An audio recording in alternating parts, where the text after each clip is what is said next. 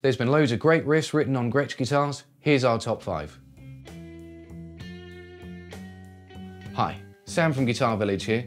Recently, we've had some super rare Gretsches in which look very cool, like this one I have right here, the Broadkaster in Candy Apple Red two-tone. It's limited to 1 of 6 worldwide, and alongside it, we also have these incredibly rare and cool looking shell pink and sonic blue finishes. Having these great Gretsch guitars in got me thinking about some of the players that have used them over the years and got me thinking about learning some parts. I came up with about 7 players, but to keep the list nice and tight, I decided to leave out George Harrison and Pete Townshend. Before we get started, let's have a look at some of the Gretsch history. In 1883, a young 27-year-old Fred Gretsch moved to Brooklyn, New York to set up a massive operation building banjos and percussion.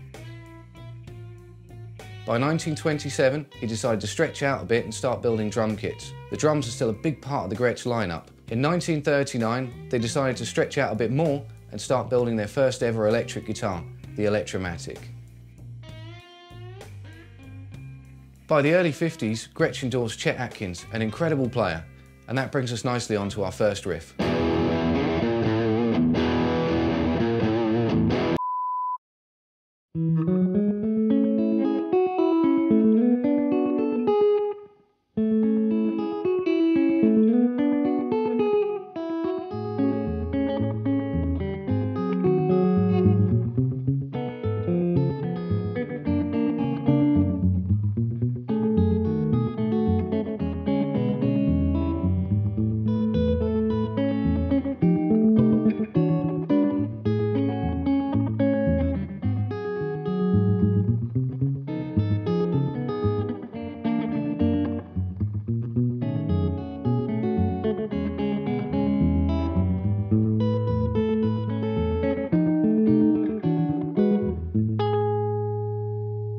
First up, Mr. Sandman.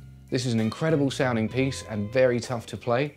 Chet's known for his fingerstyle, utilising chord tones with bass note movement and melody all in one. I started playing this way when I was a kid, because I didn't know any better.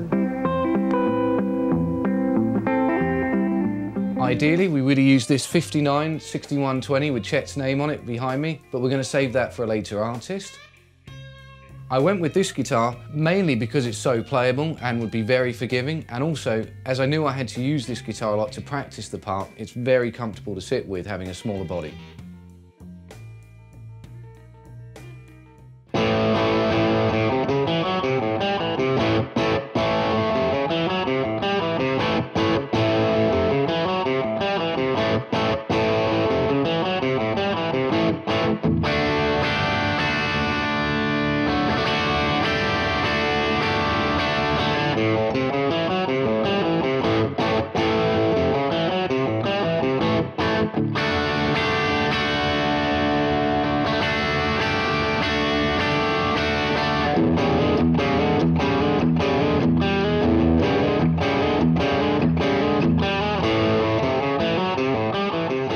Next up, we're looking at Malcolm Young and Riff.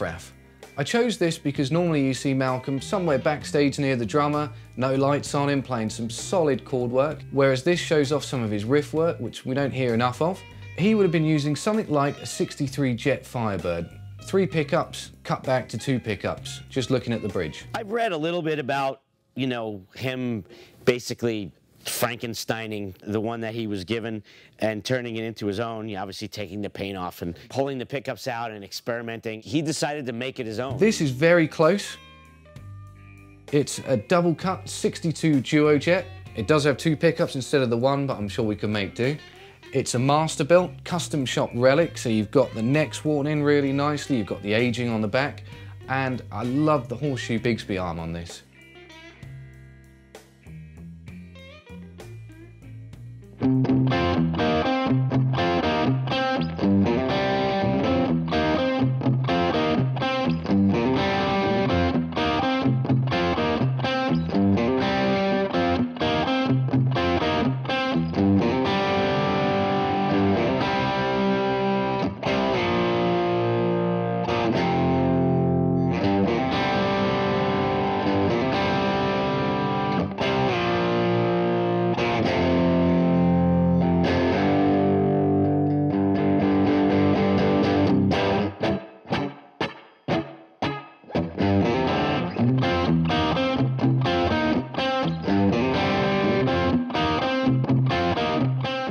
Next up, we're looking at Sharp Dressed Man by ZZ Top. I love Billy Gibbons' style. The double stops are symbolic of some of his playing. You can hear it on Tush and a few other songs. And also, you gotta love the beard. Typically, you're gonna see him using something like the Bo Diddley model, or maybe the Les Paul with the pin stripes around the top. As we don't have a Bo Diddley in stock, I had to make do with this. A Gretsch custom shop master built relic Lake Placid blue sparkle finish. This is a killer guitar, it sounds great. I could definitely see it as being something that Billy would have used. And the paint and applied Ford TV Jones pickups are really going to capture the sound.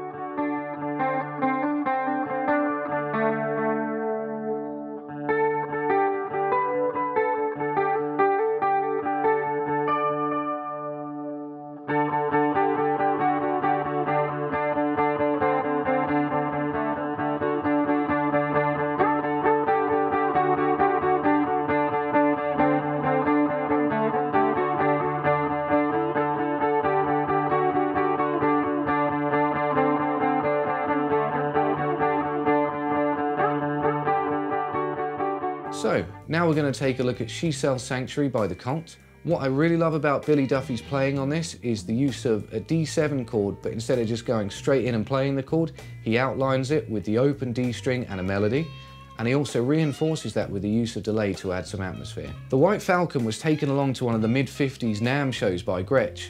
They just wanted to show off what they could do. They weren't particularly thinking about releasing it as a production model. When customers went crazy for this, they had to put it into production. And it's been one of their most popular models. It looks great, and I can see why people went crazy for it then. Billy is very much a big fan of this guitar, and what's interesting about this particular White Falcon I have here is that Billy has actually played it.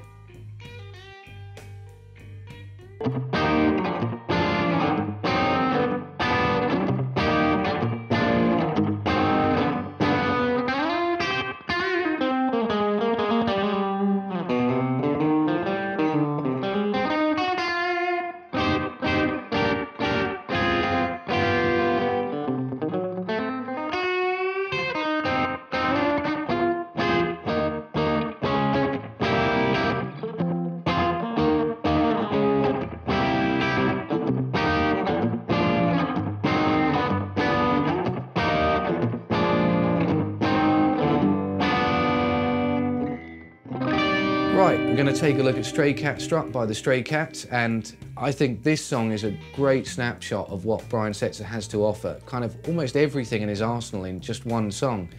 From those kind of complex chord voicings to some subtle playing, double stops and some really interesting lead lines as well. I remember being played this from a young age by my dad, maybe about 12, 13 when I was learning guitar. He came home one day with this VHS of Brian Setzer, had like the tab on it and everything so you could learn some of the parts. I was never going to learn this stuff back then. And what I really love about it now is that I can play a few of these bits as I've developed as a player, which is very rewarding. That's why it makes it very personal to me. Earlier, I was talking about not using this guitar for Mr. Sandman, which it would have been ideal for.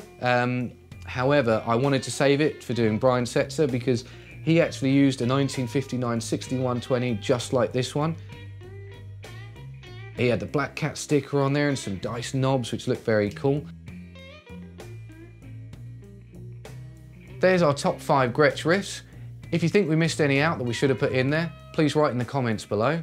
We're also going to have the links in the description for these super rare 1 of 6 to each colour guitars. They are very rare, so we think that we're going to sell out fast, so get in quick if you fancy one. If you like these videos and would like to see more, please subscribe to the channel and give us a like. He's playing and you can hear it in songs like Tush. I love his beard. I love his beard. I love his beard. I just love it.